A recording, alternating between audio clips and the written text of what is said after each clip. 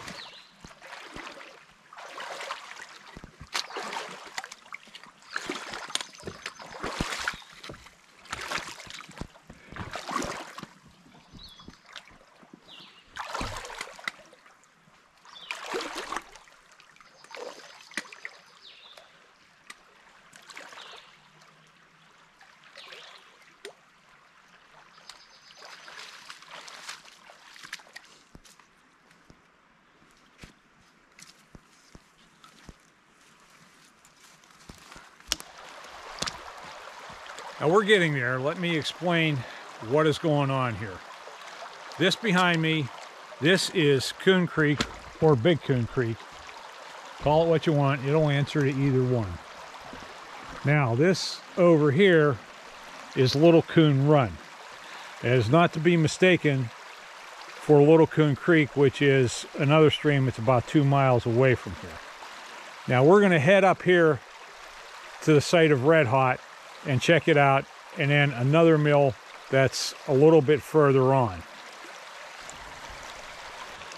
Okay, let's talk confusion. Now I've done 3 videos on this stream. They were back when I was doing Facebook videos a couple years ago, so it's been a while. Now the first one I did, I was looking for the site of Red Hot. I didn't know where it was, so I followed this stream until I came to the location.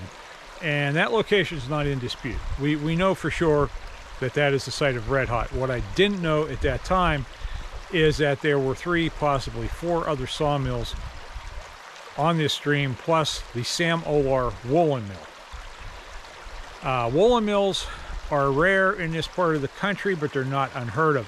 These streams on this side of Coon Creek all have their sources up in Clarion County, where it's flatter rolling country. And in the 1800s and today, it remains today farm country, and they raise a lot of livestock up there. And yeah, so a woolen mill makes sense. Now I hope you can see this. This is Coon Creek, or Big Coon Creek, and this is Little Coon Run. Now the site of Red Hot is up here. Like I said, I didn't know that there were all these other mills. Now, I have information that puts Olar's woolen mill between here and Red Hot. Now, I walked up that stream. Like I said, I didn't see anything. It was early days. Maybe I missed something. We're going to look again. Now, there are some other possibilities. It's possible the Olar's mill was here before Cobb and was here after Cobb. It's possible that Cobb made a deal with them to build his mill use their pond and dam, which would make perfect sense if you could. Now 1,500 feet upstream, and we're going to look at this place too, was another mill. It's possible that that was part of Cobb's operation. Is close enough. It's also possible that was Olar's mill, and it's possible that it was a place called Egypt, which was a sawmill operated by the Baxter Lumber Company from 1915 to 1920. I have conflicting locations on that. I have one that puts it kind of here, but there's a total absence of pyramids here. Yeah, I know that's a bad joke. Live with it. But they had a railroad siding, and they had some logging railroad here, and I didn't see any sign of that there. But I may have missed something. Well, and this is, well, actually, I have other information that puts it up here on an area that is private property and posted. So it could be there. Now there's another mill up here, and there could be some confusion there. I don't know. And then the wild card in all of this is the New York Oil Mining and Lumber Company. Their letterhead took up half a page, but they covered all their bases. Now, I looked for that mill. I think I found the site, but like I said, that was several years ago. I need to look at it again. I wasn't certain then, and you know, I need to take a fresh look at it. We'll do that someday. Now, I guess if you're not confused, you haven't been paying attention. So let's head upstream, see if we can find anything between here and Red Hot. And like I said, we'll look at Red Hot, then we'll look at this place here, which we don't really know what it is.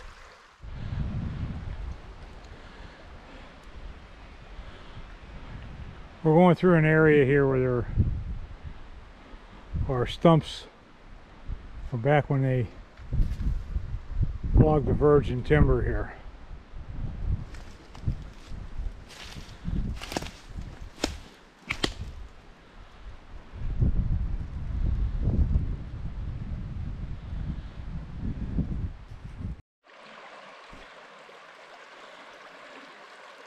There it is.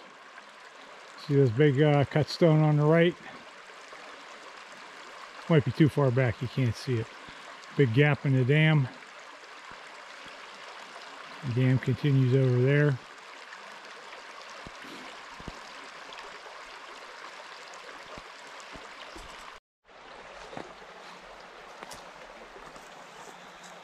All right, I've been looking around here and I've come to some conclusions.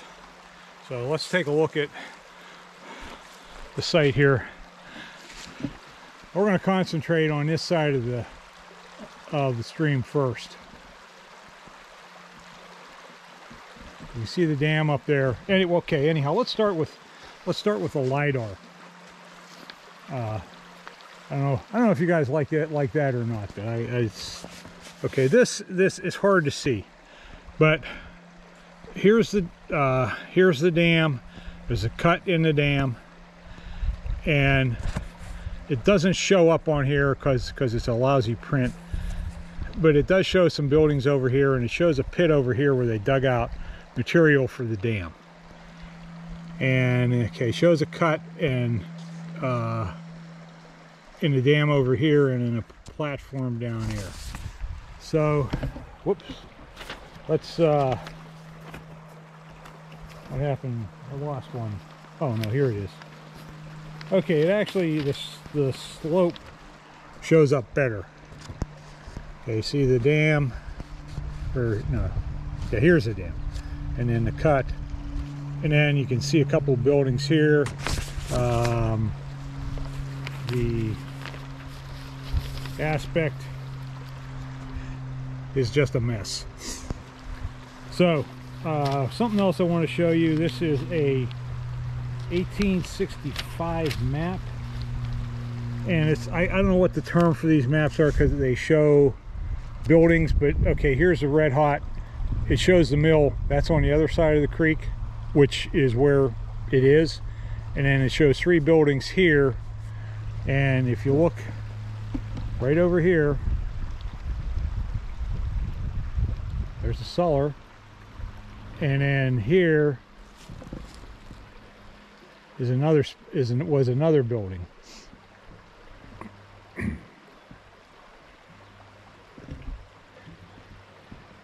And something I noticed, and I talked about looking at something after you have some experience, and there's this area down here, that area of stone, and I really it didn't hit me before, but it did now. It's pretty obvious there was a building down there.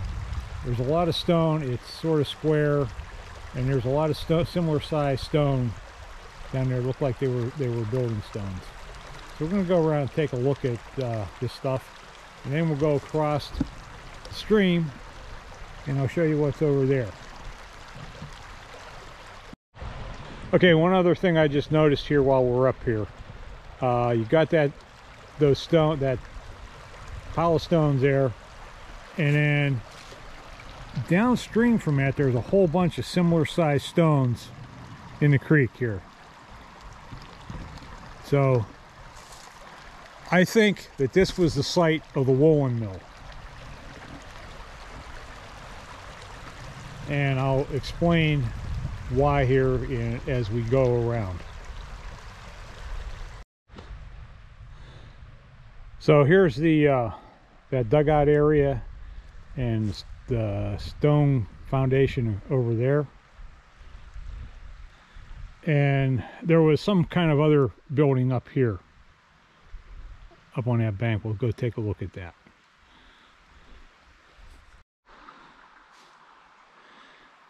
All right, something else I wanted to point out here. You see where the Red Hot Mill is, and that road going off to the left, and there's a branch up there. I've actually traced that out. Okay, that road is where it's supposed to be. Now anyhow, we've got this area here. It looks like there's some kind of a structure, and then the dugout area over there, and then the stone foundation.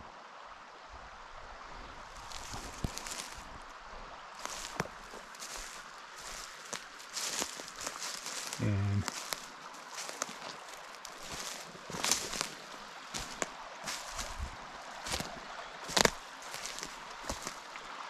I'm not sure about this, if this has been dug out either, but let's go down and take a look at that pile of stones.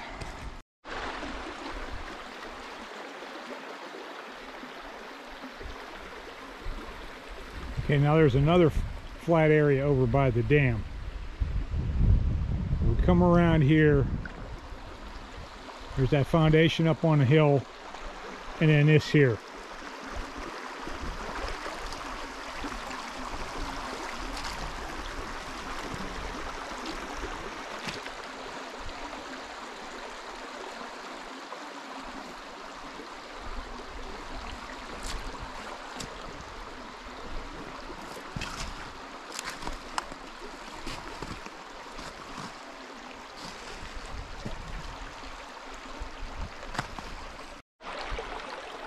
See, there's these cut stones all strewn down through here.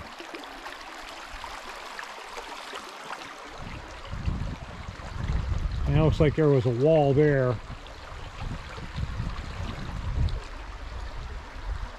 Yeah, see?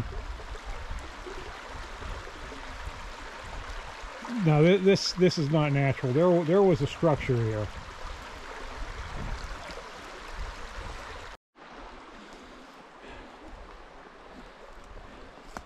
As we come into this foundation,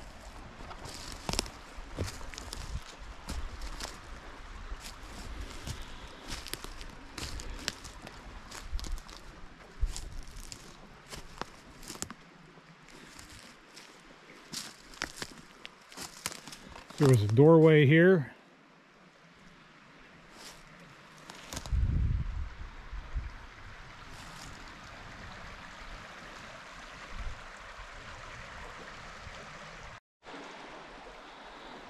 Here's our dam.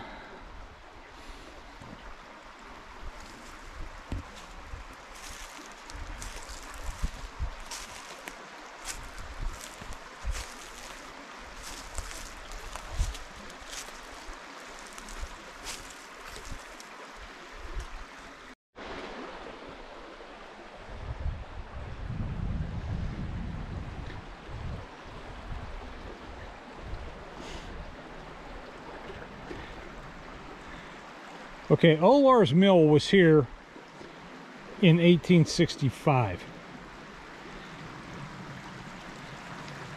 Now look at this timber. This timber has been sitting in this creek since then.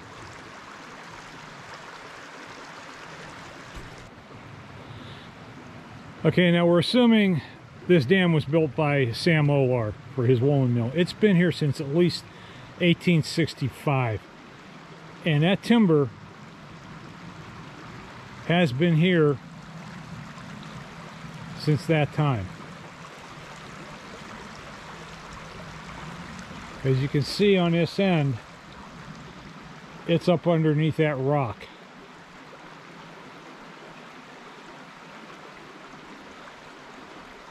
So 65, 30, 150 years at least.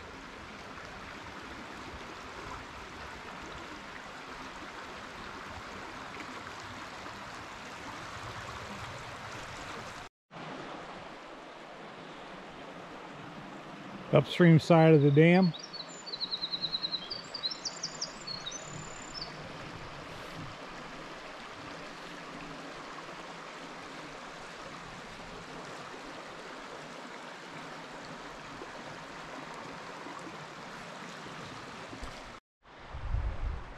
Okay, there's the pit over there where they dug out material for the dam, which we are standing on top of.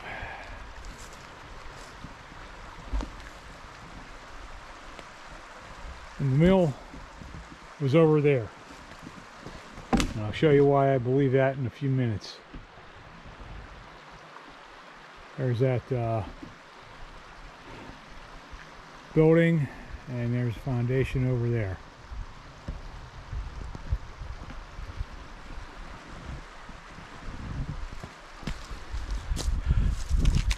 Now let me explain why I believe that the woolen mill was here. I didn't find anything as I walked up that stream. And the site up above, it looks like it's newer. But the main thing is the dam was, or not the dam, but the sawmill was across the creek, right? I'll show you that in a few minutes. But these buildings over here, these stone buildings, they were substantial. And you would not build your house in the creek. And you probably wouldn't put that much effort into a house. What I find on a lot of these places is the barn and the mills and that, they put a lot more effort into them than they did into their living quarters. Okay? Your mill, your barn, your animals, those were the things that kept you alive. For a house, basically you needed a place to sleep. And that's what I think, that's why I think these foundations over here, this is just too substantial to have been a house.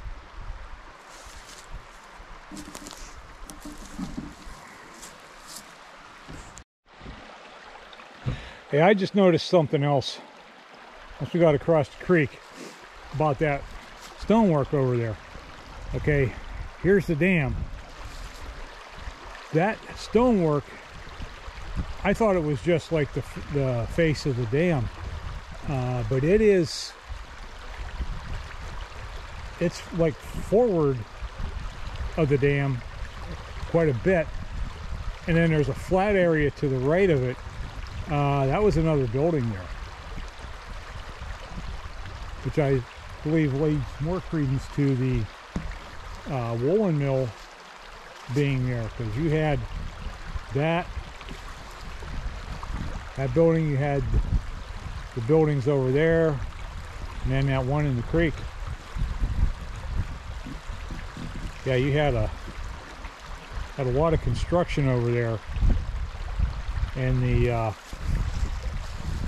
as I said, the sawmill was over here. Walk around, I'll show you the signs of that.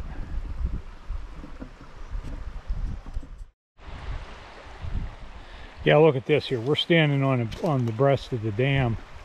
It lines up there, and look how far out that stonework is. Okay, that's, you know, what I said, coming back with some experience, you know, and having a better idea what to look for. Yeah, see how far out those timbers are.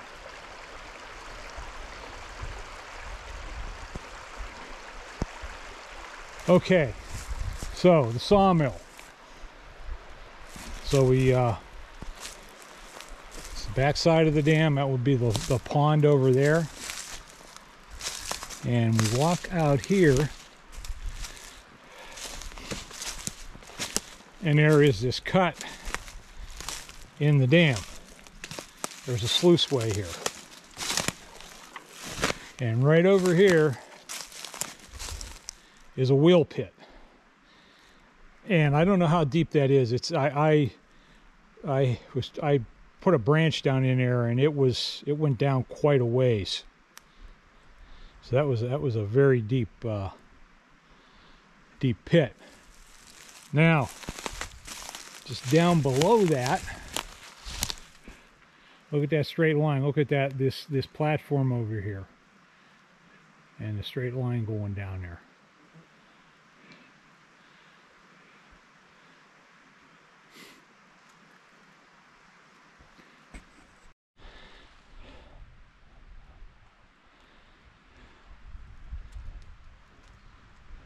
Got some stonework over there.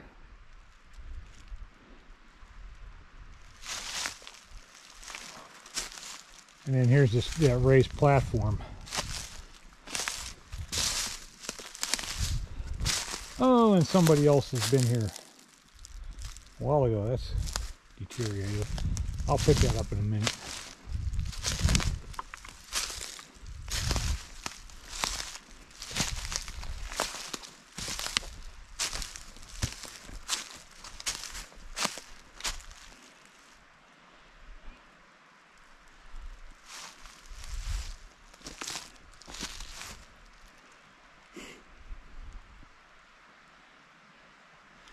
It looks like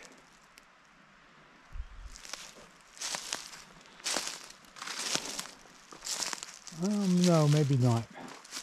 There's a pit over here. I was gonna say maybe it was, well, yeah, there's some kind of channel here over here, and it comes into another pit. I didn't notice that when I was here a couple of years ago.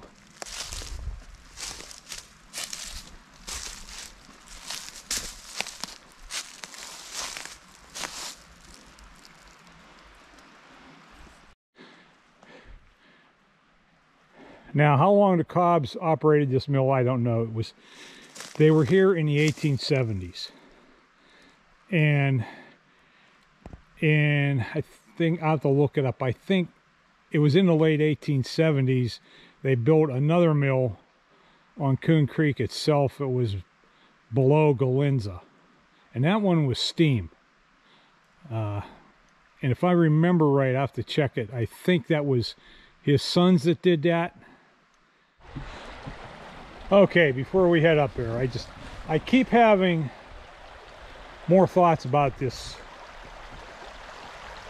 mill over there. And you see how far forward this is set, this log is set from the dam. So I'm going to take a guess. I'm going to say that this section from the end of that log over here, that's where they let the water out.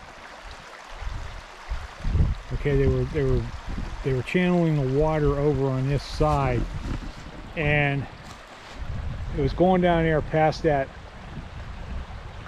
building, and that was probably, well, no, probably about it had to be, that had to be the powerhouse. That had to be where the water wheel machinery and everything was located. Again, this is a case of a photograph would be so helpful.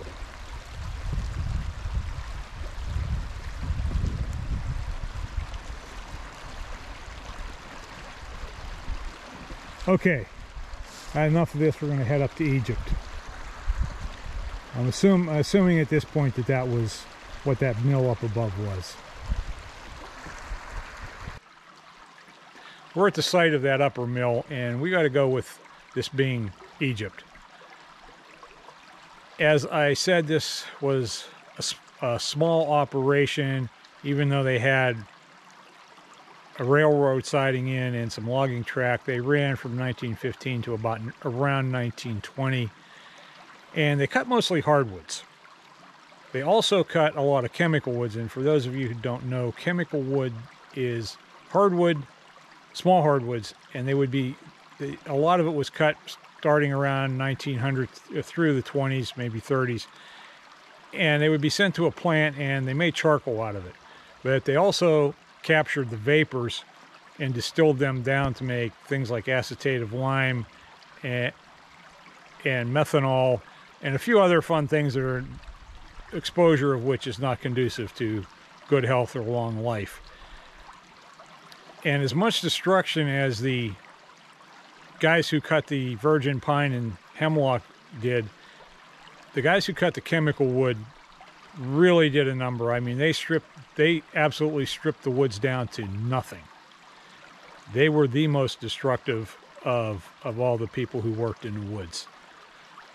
So anyhow, let's look around here. You can see we've had some pretty strong windstorms lately, a lot of blowdown. But in the stream here, you can see them. There are two large timbers, one on this side of that flat rock and one on the upper side. And over here is a low dam. The log pond was not very deep. This was a steam mill, and I think they just had a portable engine. They did not have a boiler house. And there's the dam out that way. The mill would have been over here. We'll see if we can find any remnants of it in that mess. And there's a few other things to look at.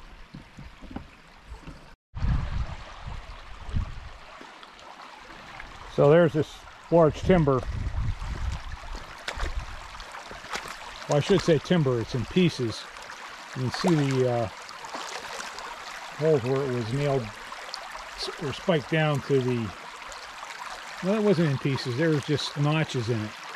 You can see the holes where it was spiked down to the stream bed. And then there's another one over here.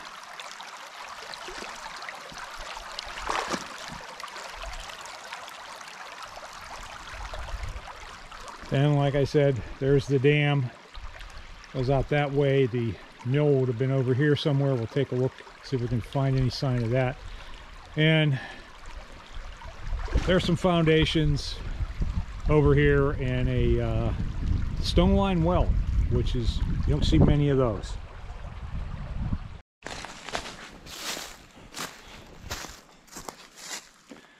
I'm not going to bother with the LiDAR on this one, because the only thing it really shows, it does show this dam, and it shows a square area over there, which was the mill, and we figured that's where it was. And that's the only thing that shows up, only feature. So I'm not even going to bother with it.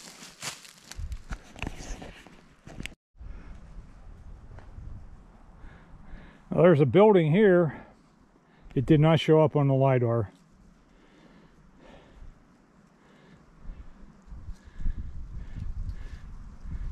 Sometimes when you get a flat area like this, the returns just aren't very good. Now, I said this place looked newer. It was abandoned in 1920. Maybe somebody even lived down here a bit longer, but it's not overgrown, not completely overgrown like some of the other places. So yeah, this has been, it was newer than places like the Red Hot.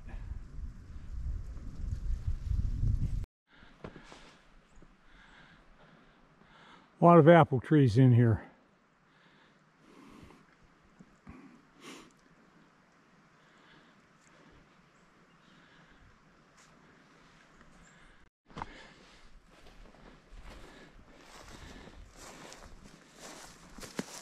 Here's our well.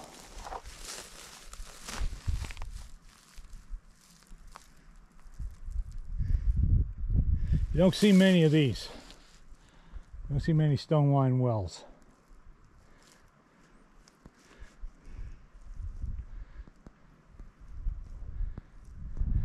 There are a couple of cellar holes up in these up in the spruces there.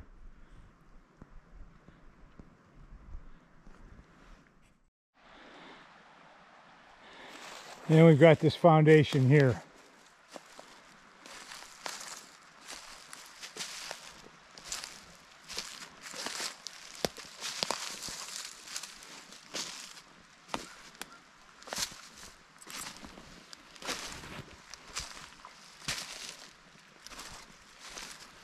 And another one. It looks like it was two buildings.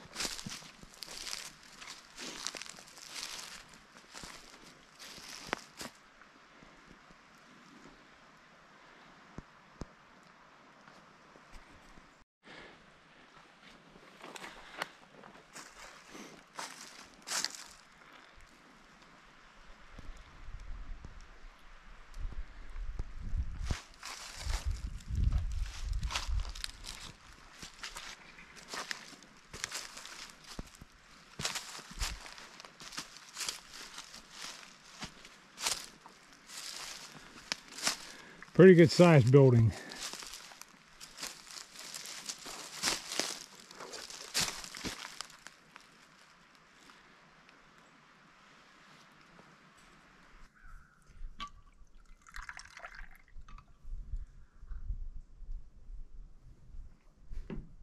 Well, that was a good hike. It was a long one. I should sleep well tonight. Got a few questions answered. Got to spend a beautiful, beautiful day out in the woods. And if you like, hit the like button, comment, share, and most of all, subscribe. Thanks for watching. Catch you on the next one.